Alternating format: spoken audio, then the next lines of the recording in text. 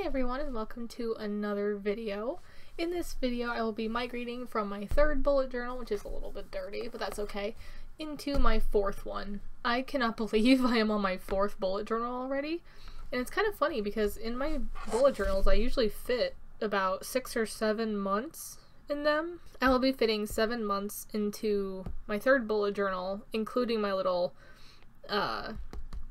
2018 prep little section. Plus I still have a little bit more in here, so I could probably fit about half of March in here, but my perfectionist slash OCD-ness cannot handle having half a month in a bullet journal, so we're just gonna say I fit 7 plus a little bit extra months into this one, which isn't bad because I know some people can only fit like anywhere between 3 and 5 in one, so technically I only have to make this purchase once a year.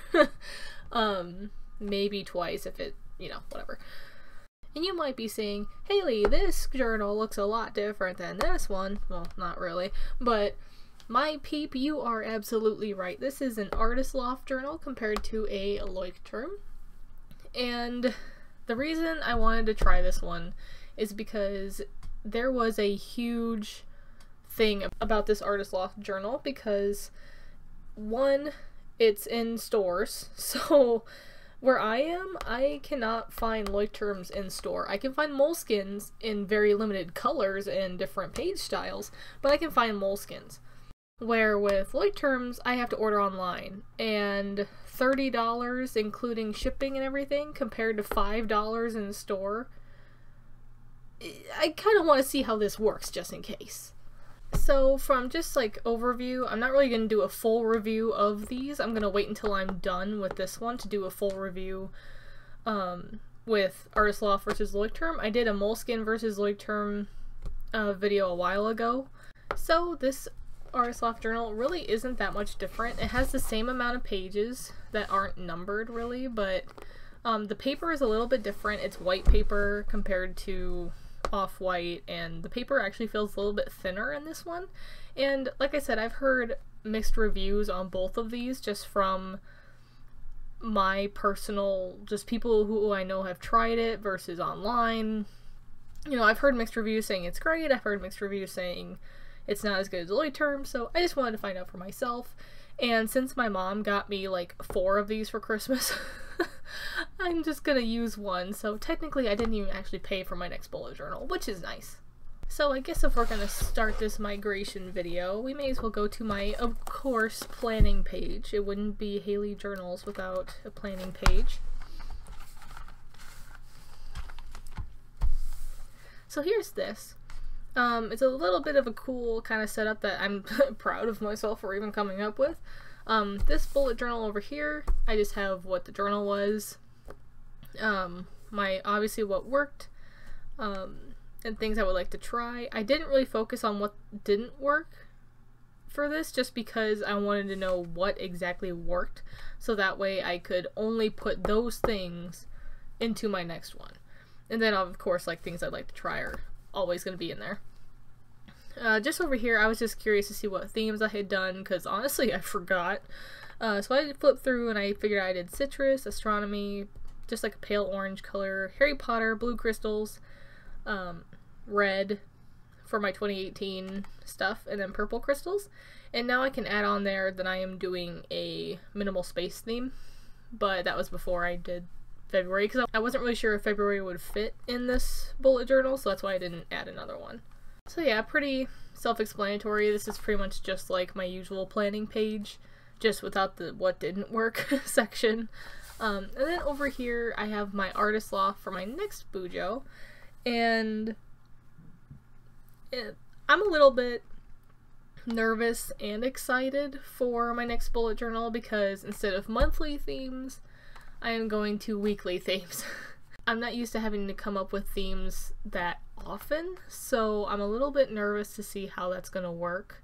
I'm sure it'll be great because I have a ton of themes I want to do, and sometimes I feel like the monthly themes are just too long sometimes and I get bored with them, even though I just continue to do them. But I'm really excited to see what kind of themes I can come up with, whether that's color schemes or actual like themes like galaxy, floral, whatever. But I had this list, and I wanted to put, oh hey, by the way, it's weekly, and then continue the list, because that's just how my brain worked, I guess. And pretty much the only thing I have over here is just my new BuJo lineup.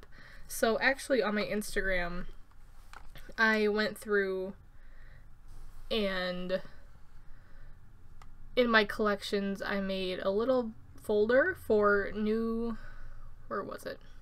I just called it Next BuJo, and it was for this one, and it was just ideas that I found that I wanted to try.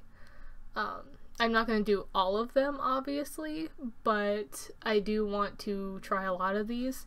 And a lot of them, I think, actually ended up on here. Well, probably not all of them, but some of them are weekly things, some of them are collections, that kind of stuff. So that's a tip for me, you know, now that it can pretty much be like Pinterest on your Instagram, may as well keep the ones that you like and see if you can't put them into your own bullet journal. I think in my October planning page, pre-plan session, whatever it was, video, I actually showed me going through my collections to figure out what I wanted to try, and that's pretty much where I get all this from. But in this case, this lineup is just what I wanted each page to be, and since these pages in the Artist Loft are not numbered, I had to go through and number all of them, which, you know, I finished in not that long at all, so it was easy to just say, okay, the first 15 pages, which, by the way, is a lot different than probably this whole section. I did so many collections in the beginning. I had 21 pages of beginning collections, and in this one, I really only go to 13, so I cut back a lot. If you've noticed in my Plan With Me's and on my Instagram, I've actually cut back a lot on collections and just what I'm adding into each month, because I was realizing even though they were good ideas and good things to track, I wasn't actually keeping up with them, and it was just a waste of pages by that point. So in my lineup, I just have my artsy intro page like usual. I have my Calendex, which I'm going to try for the first time. I've never done it before, but I am noticing that I'm having a lot more future things pop up that I need to keep track of, especially with work, so having Calendex is good for that. I have a future months log, which is just like a regular future log.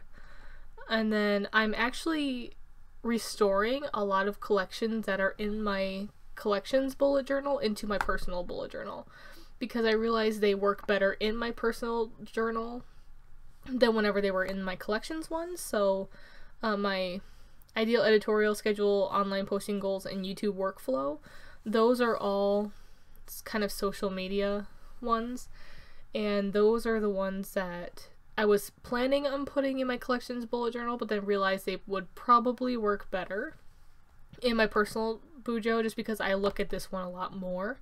The workflow was in my collections bullet journal already, and I had actually both. I have one in this bullet journal too, but I don't know, I need everything that social media related in one place, and I kind of realized that. I still have my YouTube schedule calendar in my collections bullet journal, which I'll do a whole other video of eventually. Pretty much it's just a future log that shows like what I uploaded when, so I can keep track, but even that I don't look at very often. So really it's just, instead of planning ahead like I originally had it for, it's pretty much just me writing in what I actually did. So whatever, you know, it works. And then I have a savings and reading tracker, and then I have a goals page, and then I'm leaving 2 full spreads of blank pages just in case I find other ones I want to add in the front, which I did for the first time in this one, and I actually took advantage of it. I actually added a few extra things, so.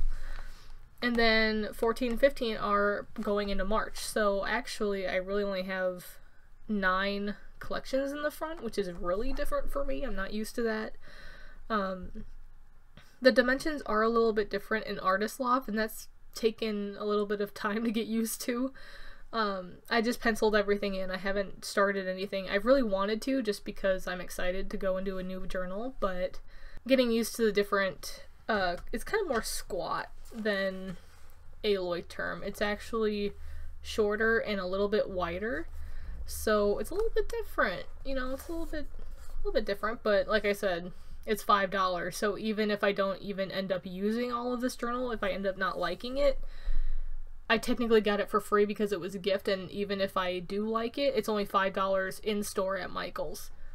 I mean, yes, I had to go across the river to Iowa to go get one, but, you know, it's available to me in store rather than having to pay $30 to get it online. So, again, I'll be doing a review video once I determine whether I go through all the way with this one, or if I stop early, I'll do a review of them. Maybe I'll do like a halfway review or something. I don't know. Depends on what you guys want to see.